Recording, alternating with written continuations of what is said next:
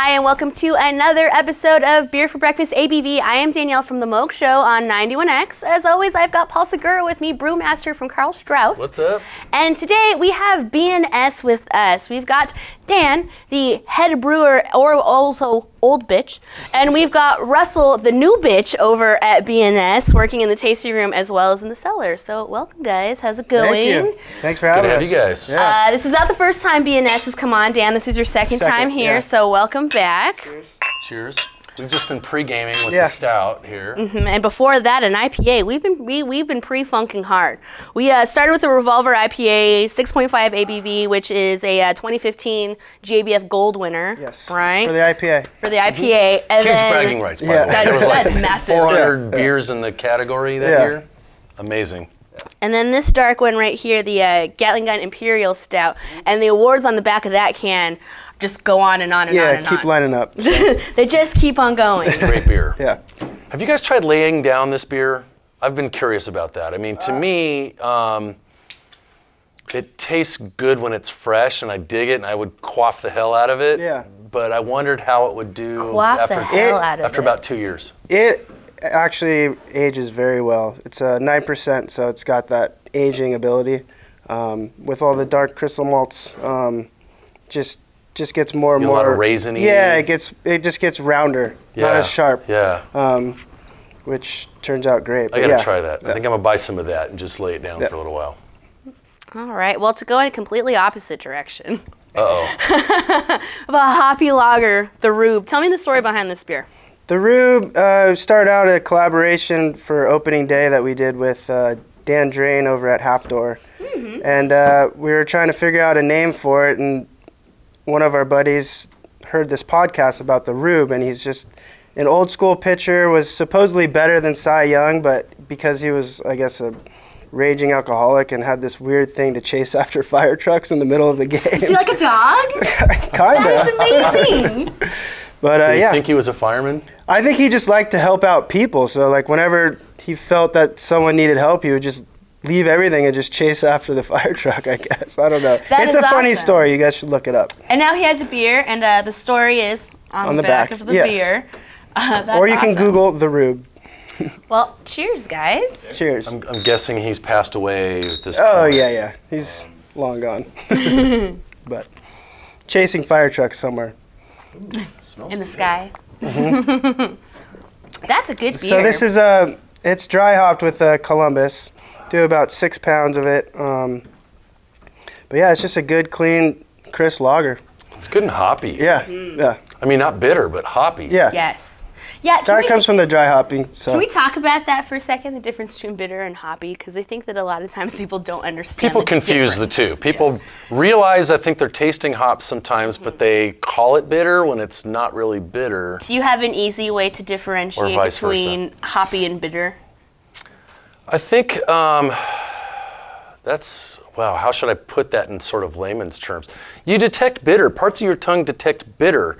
And I think if you're not tasting that bitter component, don't use the word bitter. You're probably, tasting like, hops.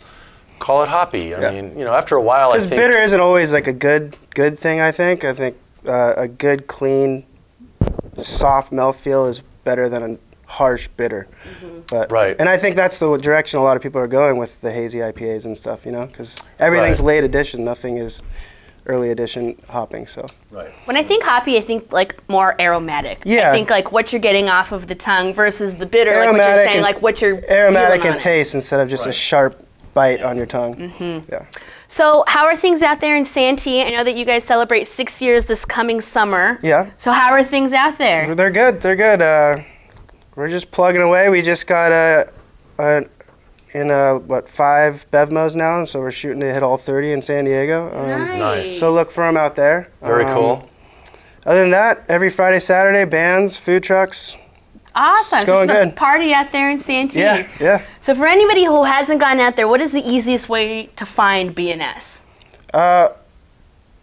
You mean Not how to far get off there? The 52. I guess you So can take, you can't miss it off the 67. If you're going 67 north, there's a huge BNS sign on the left-hand side, or you can just go to the Santee Drive-In. Okay, We're yeah, right next to it. right Right next to there. it. Yeah. Oh, perfect. So you can't miss it. and what I like about their tasting room's huge, and it's really fun. I mean, and you can buy spirits inside there as well, but you can also, there's a Filippi's Pizza right across the street, and you can buy pizza And bring it in, take it in. Yeah.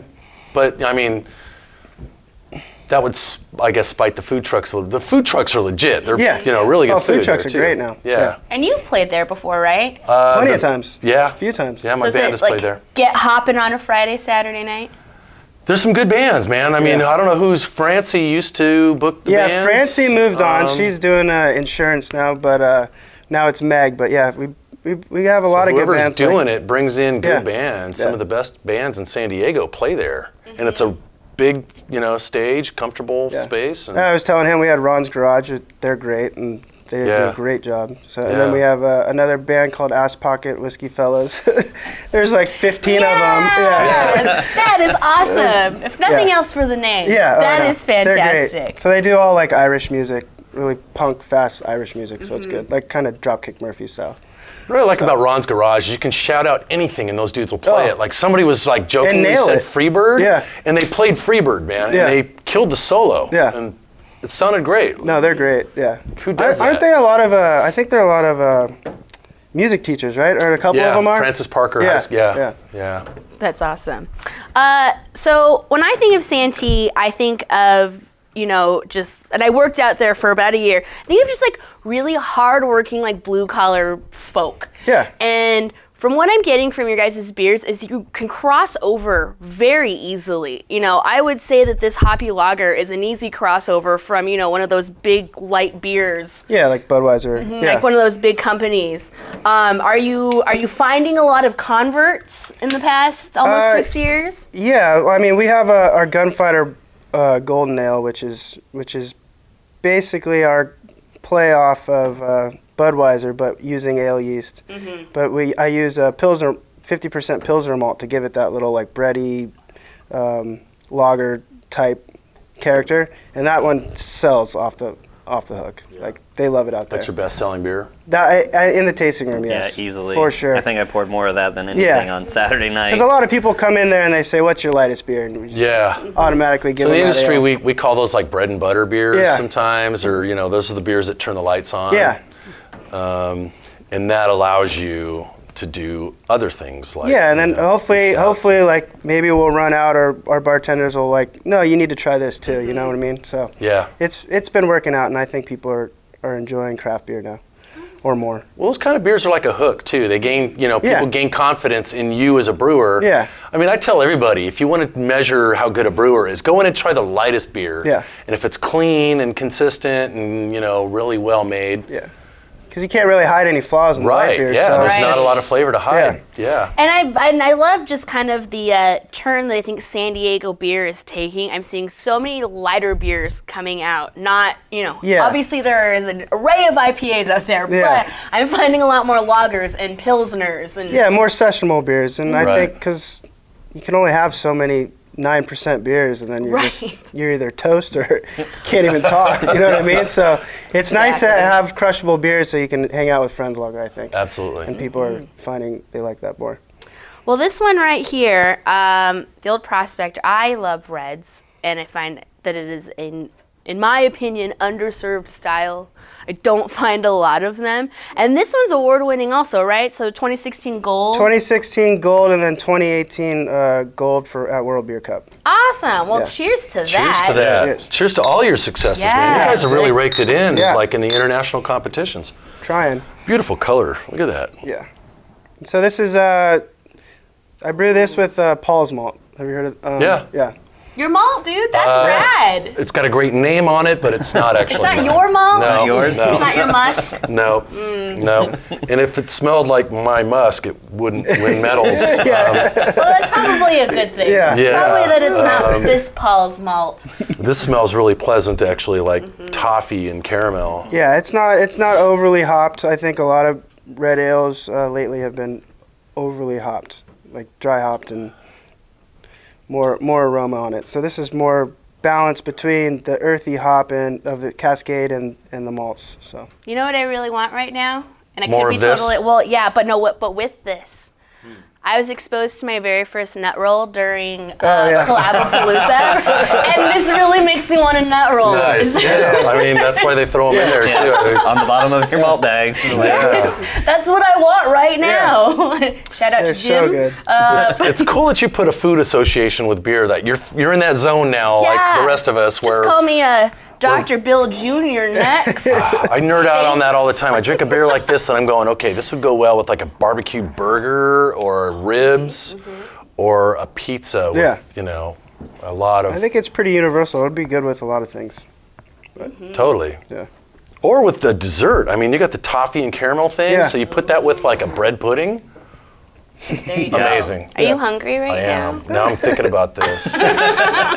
This is amazing. Yeah. It's on the mind. Bread pudding. I could see why this beer wins medals too. I mean, you know, your beers are really well made, man. Awesome. And I don't know if, you know, you're kind of out there sort of on the fringe a little in Santee, and not a lot of people make the trip out there. And I'm really glad that everybody now can place a name and face with the name and know who Dan is, who's winning all these medals at BNS, you know. Well, yeah, I mean, you guys are like, I don't want to say flying under the radar, but No, for as many medals as you've won in the past 5.5 years, it's kind of blows my mind that you're not just like a household name. It's kind of a little bit my fault. I think we're pretty understaffed for a while, so it's just been me doing it. Luckily, we brought Russ on so he can help out. So hopefully, we'll get our name out there a little bit more. We're expecting a lot out of you, Russell. I expect a lot out of myself, yeah, too. he's going to do great, though. Everybody better know who BNS is by this time next year.